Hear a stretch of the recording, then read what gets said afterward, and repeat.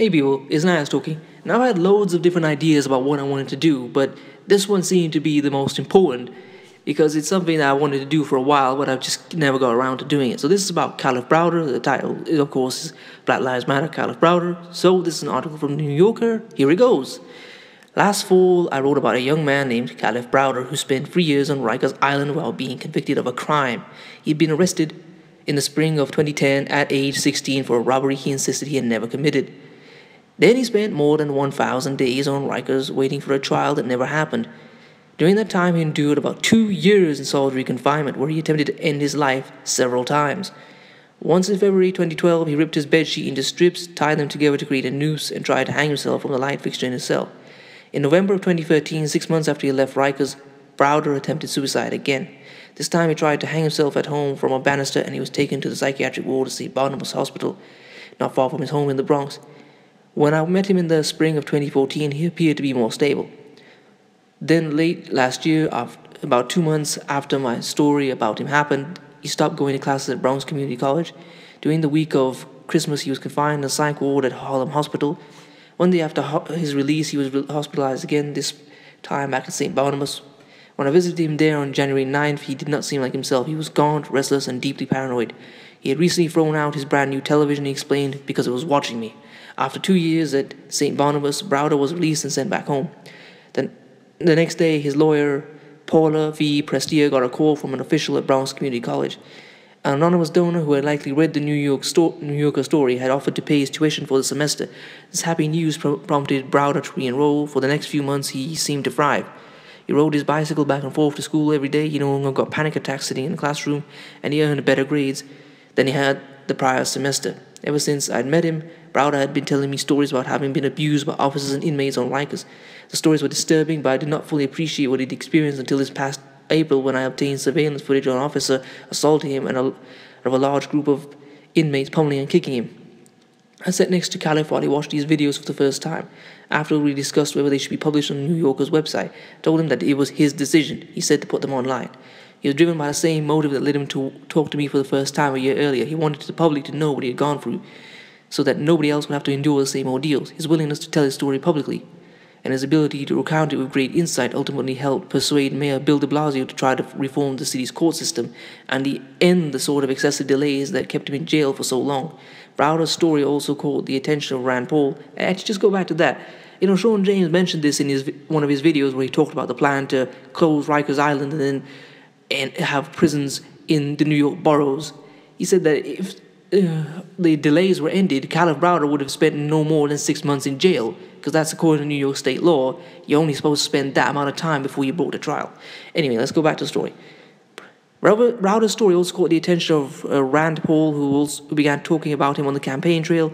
Jay-Z met with Browder after watching the videos. Rosie O'Donnell invited him on The View last year, and recently had him over for dinner.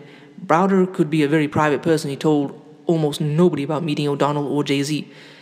However, in a picture taken of him with Jay-Z, who draped an arm around his shoulders, Browder looked euphoric. Last Monday, Prestia, who had filed a lawsuit on Browder's behalf against the city, noticed that Browder had put up a couple of odd posts on Facebook. When Prestia sent him a text message asking what was going on, Browder insisted he was okay. "Are you sure everything is cool?" Prestia wrote. Browder replied, "Yeah, I'm alright, thanks, man." The two spoke on Wednesday, and Browder did seem fine. On Saturday afternoon, Prestia got a call from Browder's mother. He had committed suicide. That night, Prestia and I visited the family home in the Bronx. 15 relatives, aunts, uncles, cousins sat crammed together in the front room with his parents and siblings. The mood was alternately depressed, angry, and confused. 2 empty bottles of Browder's antipsychotic drug sat on a table. Was it possible that taking the drug had caused him to commit suicide, or could he have stopped taking it and become suicidal as a result? His relatives recounted stories he told them about being starved and beaten by guards on Rikers. They spoke about his paranoia, about how he often suspected the cops or some other authority figures were after him. His mother explained that the night before he told her, "Ma, I can't take it anymore. Kalief, you've got a lot of people in your corner," she told him. One cousin recalled that when Browder first got home from jail, he would walk to GED prep class every day, almost an hour each way. Another cousin remembered seeing him seated by the kitchen each morning with his schoolwork spread out before him. His parents showed me his bedroom on the 2nd floor. Next to his bed was his Airbook Air.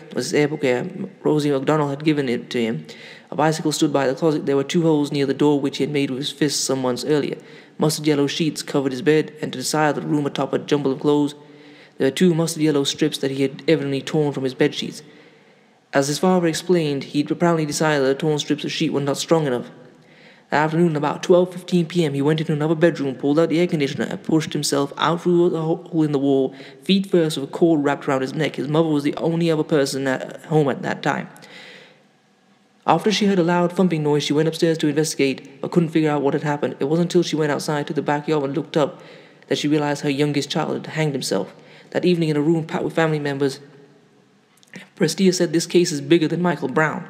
In that case, in which a police officer shot Brown, an unarmed teenager in Ferguson, Missouri, Prestia recalled that there were conflicting stories about what happened, and the incident took, he said, 1 minute in time. In the case of Kalief Browder, he said, when you go over the 3 years that he spent in jail and all the horrific details he endured, it's unbelievable that this could happen to a teenager in New York City. He didn't get tortured in some prison camp in another country. It was right here. And I said that for emphasis because I want you to remember this, because they keep talking about human rights in other countries, but America doesn't have human rights for its own citizens who are not even convicted of a crime. Anyway, I'm going to leave some more links. Now, the New Yorker will only allow you to do about 3 or 4 stories without subscribing, so I'm going to try and see if I can find others. I think there's a film on Netflix that you can watch. So I'll try to put up some different links so you can read up more on the story, but it's pretty straightforward in the scheme of things. So, to Kalief Browder, let's try and keep his memory alive. Rest in power, little bro. And if you liked this video, please comment, rate, share, and subscribe. If you want to support the GoFundMe, I'll leave that in the description. I'll leave my Instagram there. And I hope you've enjoyed the video. Peace.